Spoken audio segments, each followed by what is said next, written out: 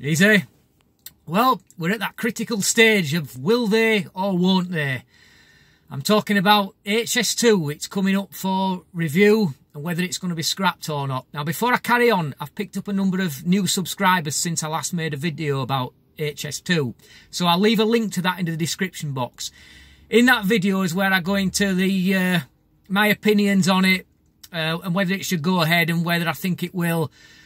So I won't go into that here, so you get the picture on that one. So check that video out because there's more information on that.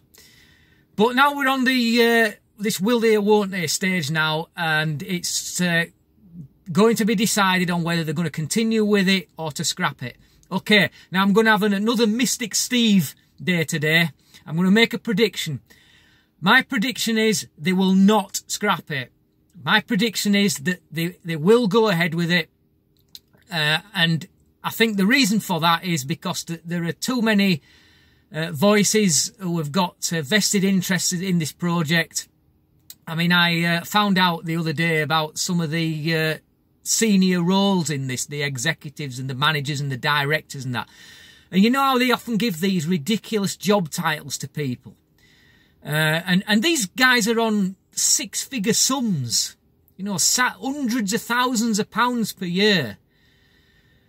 And the powerful business lobbies and all that sort of thing, I think that their voices are going to be too loud. And what's getting me is that the government are coming out and saying that, well, Boris has made a commitment to the people of the north of England, and HS2 is a part of that. No, it's not.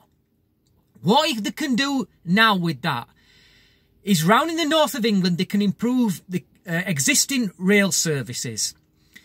They can start filling in some of the potholes in the roads, because a lot of the roads round here resemble the surface of the moon, let alone a typical road surface. And if they undertook a project of infrastructure round here, on the railways and the road surfaces, the people in the north of England could see the results of that investment now, within 5 years.